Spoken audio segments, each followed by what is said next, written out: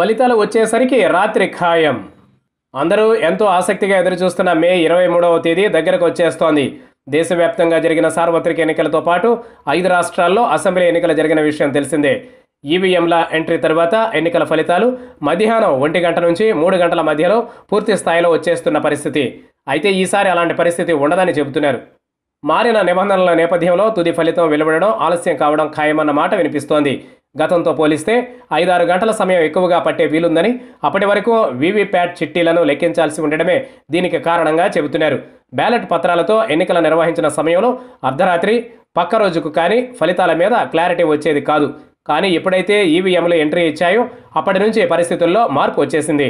మహా అయితే ఉదయం 10-11 గంటల వేళకే గెలుపు ఎవరిది, ఓటమి ఎవరిది అన్న స్పష్టత వచ్చేస్తోంది. ఈ మధ్యకాలంలో వెలువడిన ఎన్నికల ఫలితాల్లో ఒక్క కర్ణాటక ఎన్నికల ఫలితం మాత్రమే తేడా కొట్టింది. ఈ రాష్ట్ర అసెంబ్లీకి జరిగిన ఎన్నికల సందర్భంగా ఓట్ల లెక్కింపులో నాటకీయ పరిణామాలు చోటు చేసుకున్నాయి. తొలుత వెల్లడైన ఫలితాలు మధ్యాహ్నం 12 గంటల వరకు బీజేపీనే ఆధిక్యతలో ఉండడంతో పాటు అధికారం కూడా ఆ పార్టీదే అన్న భావన కలిగింది. అయితే మధ్యాహ్నం 1 గంటకు పరిస్థితుల్లో మార్పు వచ్చింది.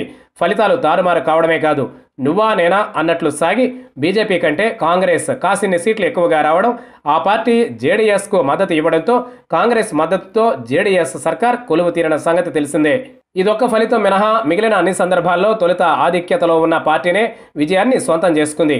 ఇదిలా ఉంటే తాజా సార్వత్రిక అసెంబ్లీ ఎన్నికల ఫలితాల సందర్భంగా వీవీప్యాట్లలో నమోదైన స్లిప్పులు, పోలైన ఓట్లు సరిపోవాలి. లేని పక్షంలో ఫలితం మరింత ఆలస్యమయ్యే అవకాశం ఉంది.